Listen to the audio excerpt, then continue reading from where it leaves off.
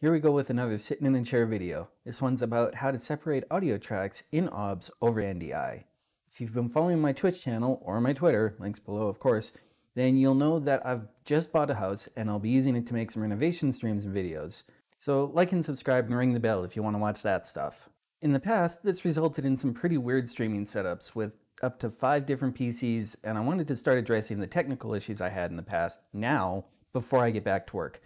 5 PCs because I had them: laptop, NAS, streaming machine, game machine, and home theater PC, and I wanted to have webcam set up to follow me as I moved through the house, hauling out the hardwood flooring I tore up.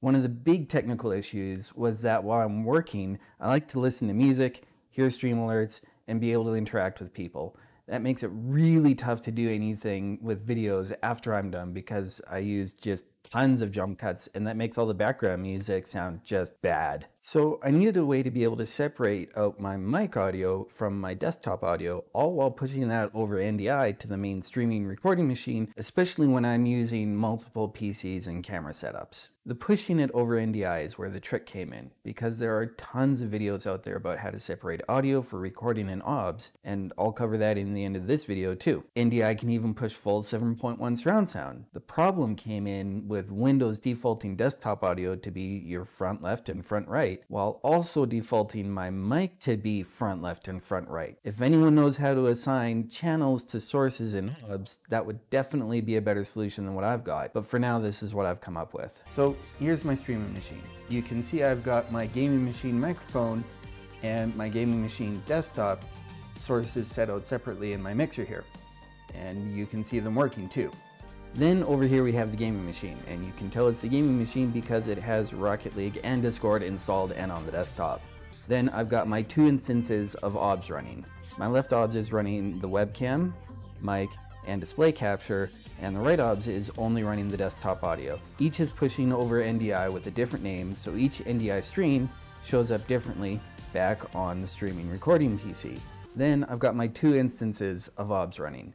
My left OBS is running the webcam, mic, and display capture, and the right OBS is only running the desktop audio. Each is pushing over NDI with a different name. So this one is Game Machine MO for mic only, and this one is Game Machine desktop only. So each NDI stream shows up differently back on the streaming machine. Game Machine desktop, Game Machine mic.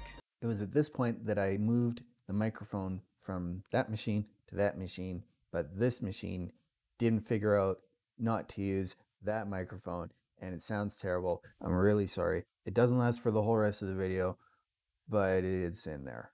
Let's build this up from scratch so you can follow along with the whole process. There are 2 points that really tricked me up for a bit that hopefully make this video worth watching. So the first part is, how do you run 2 copies of OBS at once? Well, you click it once, and then instead of just clicking it again, you right click it and you click OBS. It'll ask you, do you really want to run it? If it's already running, say launch anyway. Loads up with exactly the same stuff in exactly the same spot, and then you have 2 copies of OBS running. At this point, everything about both copies of OBS will be identical, even all the way down to what you got out of your NDI settings, and even where it puts the NDI settings window. So the first thing that really tricked me up was I thought that you could control the audio settings through the profile manager, but you can't. So I set up a desktop only and a mic only, and you can see that nothing in here is changing. It turns out your audio sources are actually sources, and that's part of your scenes. So you have to make a different scene collection. And for me, I've done this already. If I go down from desktop only down to mic only, you'll see it adds in the webcam, the display capture, but the other main, more important thing is that it changed the audio settings. So if we can hop back here again, you'll see that the desktop audio on this one is raised and the mic is not. And we switch back to the cam only scene collection, then the desktop is muted and the mic is not. I had to move the mic over to the streaming PC because the vMix desktop capture for NDI was just massacring my audio and I couldn't make it work. So right now you don't actually get to see the mic bumping, but it would be if it was still plugged in. The other thing that tricked me up a little bit, and this is still kind of hit and miss, is no matter what I do, I cannot make OBS remember what I had for the NDI settings. So this one, you'll see it's still in desktop only. If I go to desktop only in the profile, it keeps the desktop only settings. I switch to mic only, it keeps that. Let's change that to mic only. We'll hit OK, we'll go back to profile, switch it. It's still mic only, so it's not remembering it in the profile. We've switched the NDI settings to mic only from desktop only. If we switch to scene collection, you would think that the other scene, if it was going to maintain it, would, but it doesn't. So this is it's the only really frustrating part left, is that you can't click a menu, click a button, and have it go ready to go. You have to every time go through here and change one of your OBS to be the other name that you pick up on your streaming PC. So now this one is named mic only, and this one is still named desktop only. So now that I've got this set back up, you can see my mic is working on here again. And if we start the music going, you can see the desktop is working over here. And if we go back to the streaming machine, you can see that we've got our two different sources here. When I stop talking, this goes away, but the music keeps going because the music is still going over here until I stop it. So there's two other things. I keep saying there's so many twos in this video.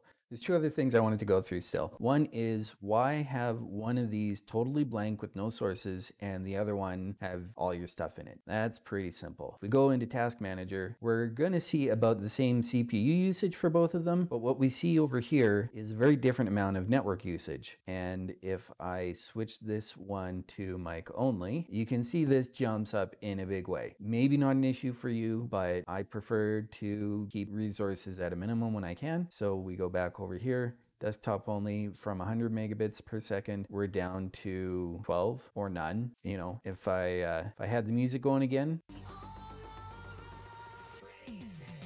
well, we'll see that pick up a little bit, but otherwise that keeps it fairly minimal. And the other thing I said I would go over was how to actually set up so that you can record different sources to different tracks, because all of this is moot if you can't separate out your mic audio from your video audio or your game audio or your background music audio. And this is pretty simple. You just go over to your audio mixer and you hit advanced audio properties. We look at the two that I'm actually bothering to record right now. We're doing the gaming machine desktop and the gaming machine mic. OBS will not down mix from multiple tracks to a single track. So if you want your stream to hear everything that you can hear, then make sure you've got track 1 selected for everything you want the stream to hear. And then when you are over in your settings and you're in your output, you make sure that this is selected on track 1, and that's what the stream will hear. Back over here in the advanced audio properties, the way that you can separate it out for editing is to say, okay, they both get track 1, but one of them gets track 2 and the other one gets track 3. And then when I hop over to Premiere in just a minute,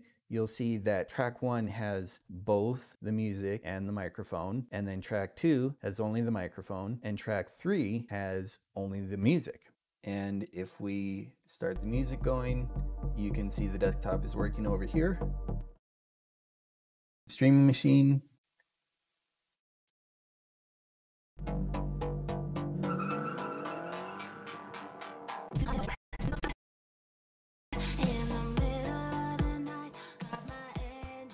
And if we go back to the streaming machine, you can see that we've got our two different sources here.